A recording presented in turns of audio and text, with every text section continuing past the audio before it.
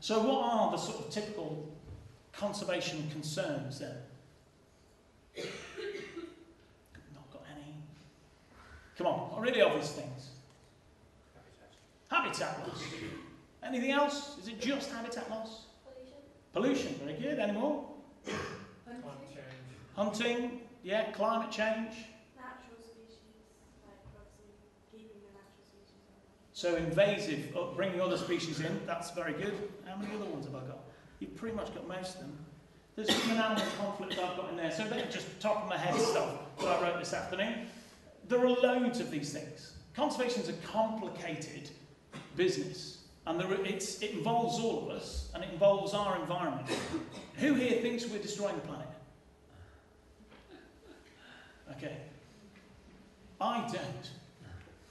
The planet has been around for, now, 4.3 billion years. It's very robust.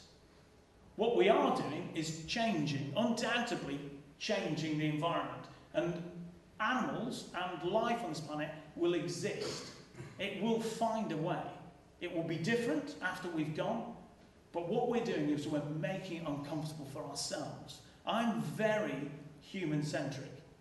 I think that the reason to get involved in conservation, all of these things, is about people, for me.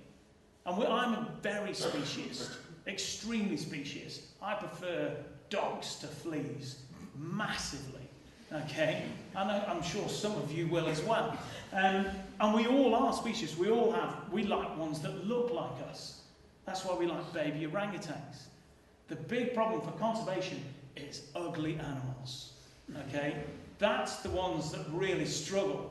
You know, parasites are ones that we come into direct conflict with. But all of these things affect people primarily. We can't destroy this planet. Even with all of our, if we got all of our nuclear weapons and tried to physically destroy the planet, we might make it uninhabitable for us, but life would go on. And it would, some other species, look at the dinosaurs. The dinosaurs were around for how long? 20 minutes, half an hour? 150 million years. 150 million years. That's a ridiculous length of time. Humans, in their current form, have only been around for about 250,000 years, and yet dinosaurs, in one form or another, walking the planet for 150 million years, and now there's none of them, except for all the birds, which are dinosaurs. So there are animals that, you know, when we talk about, you know, all of these conservation concerns, it doesn't just affect us, it does affect those different species. We are obviously in a mass extinction period at the moment. And there are some animals that, unfortunately, that people have got sort of very negative attitudes towards, like this one. Because that's what a lot of conservation is about communication. So who here wants to work in some way to do with wildlife or conservation? A lot of you. Who wants to just do hands-on with wildlife? Okay. Very few of you compared to the number that... So the ones of you that want to work in conservation, most of you will end up doing communication. Effectively doing what I do for a living, which is standing up and trying to convince people that maggots are brilliant, and this sort of thing. And it's sometimes a hard sell. And I'm afraid, you know, as I said before, conservation is not as straightforward as a lot of people think. There are all these sorts of conflicts, and people will accuse you of all sorts of different things, about perpetuating sort of myths and propaganda. You know, you either compromise too much or you don't compromise enough. You're oversimplistic about your view. You know, look at the sort of what's happened to the economy over in the UK at the moment. They're now talking about scrapping a lot of the green taxes because we can't afford it at the moment.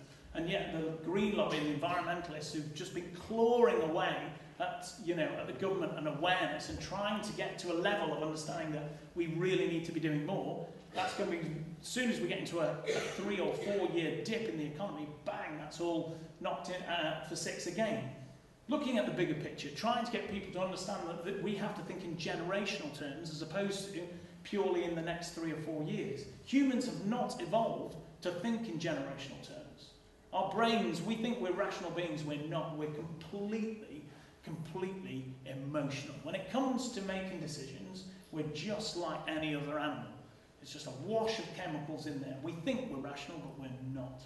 You can do all sorts of studies on people and show that they make the wrong decision rationally because they feel in a certain way.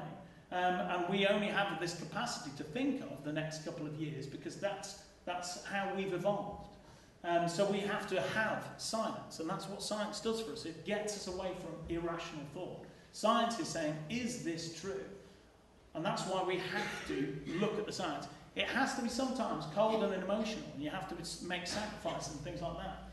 And the final one is outside interference there. Really, that's talking about when you talk about whatever social group you're talking about, whether that's me going over to Indonesia and talking to them about orangutans, and them saying, who are you to come over here and tell us about our wildlife? Where are your bears and wolves? You've killed those. Whether that is somebody from the city going out into the countryside and saying to somebody, you'd stop cutting your hands and this sort of thing. It depends on, obviously, which group that you belong to and how you can integrate yourself into those groups. When I was talking earlier to some of the staff here about veterinary students, whatever field that you're going to work with, if you think you're going to work with animals, the most common animal you're going to come into contact with is another human being. All of you that want to work in the animal sphere, all of those animals out there that you want to work with have somebody attached to them that you have to engage with, and you have to emotionally get to care about what you care about. Take the jungle, take deforestation, area-sized whales, tennis courts every second, all those sorts of things. We're told that. You all know those stats. Who cares, really? We know what the threat is. The big threat to most of the environments around the world is habitat destruction. This is Indonesia, in Borneo, and this is where we went to film orangutans.